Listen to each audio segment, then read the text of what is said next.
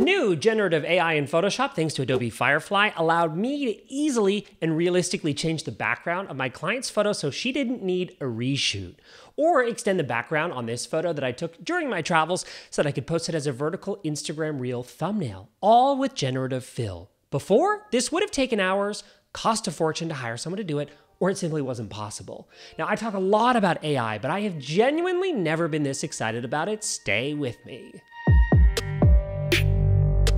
I'm Pallen, a brand strategist. Welcome to my channel where I promise practical advice to build your brand. Today I'm very enthusiastically trying out the new Generative Fill feature in Photoshop Beta, powered by Adobe Firefly. Generative Fill allows users to quickly extend images and add or remove objects, and I'll show you examples of both in action. Let's take a look. Now, just before we get busy showing you this feature, I want to make an important distinction. This is available in Photoshop Beta. I'll be honest, I didn't even know that there was a separate app for this. So I learned this when investigating, trying to figure out where I could start to play around with this feature. So on my computer right now, I have installed Photoshop and Photoshop Beta. You're gonna know it's the right one because it's this white badge. So with Creative Cloud, you'll open this up. Obviously I'm on a Mac, but essentially you will navigate to the Apps tab and click here, Beta Apps. Okay, they actually didn't know this. They have beta apps for many of the flagship Adobe Creative Cloud apps, including Photoshop. So that's the one that you're gonna need for today's demo. Now, for the record, I am no Photoshop expert. I own a branding agency and I'm completely self-taught in the program. And maybe that's what I love the most about this exciting feature. You don't need necessarily to be an expert to use it. And I'll show you the first example, close up, using my client, Carrie. So what I'm gonna do for this quick tutorial to show you this in action is use the magnetic lasso tool, and I will quickly trace around Carrie. And there we have traced. I will quickly duplicate this. So now that I have isolated this layer, I can use Generative Fill, and here will be descriptive. White brick background with texture. And let's click Generate and see what options we get. There, in just a few seconds, it's giving us some variations, and I'm actually loving these. I think that's a little bit too white, but again, this is just getting started here. I can duplicate this layer, and here, let's actually try a version without a prompt and see what it generates naturally. There we go. So in this instance, I have not specified the prompt, but it's giving me, again, some great options, and I can continue to brainstorm here, even by looking at examples to get ideas on what I might want. A background with some greenery. Let's try that.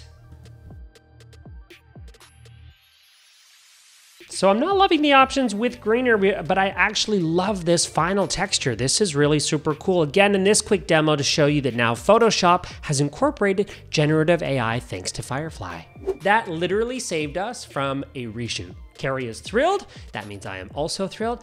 The next example will demonstrate how to use generative AI to extend an image. This is so helpful. I'm traveling right now in Iceland, and you'll see how I use this for my photo. So in this next example, I have a photo here that is cropped perfectly if I was gonna post it on the feed. So 1080 by 1350 on Instagram. But what I actually wanna do is I want to extend the top and bottom to be able to post it as a real thumbnail. Okay, so that's gonna be 1920 tall. I'm a little short top and bottom, so we're gonna use generative AI to fill in this space, and let's see how it does. I will use this selector tool to grab that top area. Now in Photoshop Beta, I can choose generative fill to see what it comes up with. So let's select that. I'm gonna leave the prompt empty in this case because I think there's nothing really I can say that's gonna give a better result than what it looks at and determines automatically. So let's click generate without a prompt and see what happens. Wow, awesome. I absolutely love how this is looking, and it's incredible how well it matched it. You would never know that that was generated with AI. So now that we've got the top, let's do the bottom. We'll do exactly the same thing. I'll select this bottom area on the right layer. There we go. And I'll select Generative Fill, and I'll leave the prompt empty. And there we go. The black sand here in Iceland looks absolutely awesome. Again, you would never know that that was generated with AI. I'm so incredibly impressed with this brand new feature. I'm almost giddy. I'm so excited. So that's generative AI, specifically generative fill in Photoshop. Many people are talking about this in the creative community, and since I've already found major benefits from using it myself, these new features, I thought that I'd share some examples as well. Again, by no means am I an expert in Photoshop. More often, you'll find me here talking about Adobe Express on this channel and even on Adobe's channels. I certainly plan to explore how you can use Photoshop, Express, libraries, and now Firefly all together to fuel your creative projects, even if you aren't an expert. By the way, there are so many cool features for you to try out in Adobe Firefly, which was a closed beta, but at the time of recording this video, it is now open, so you can go check it out for yourself. Text to image, generative fill, text effects, generative recolor, and they're exploring and adding new features often. Firefly is also special for creators because it puts creators first.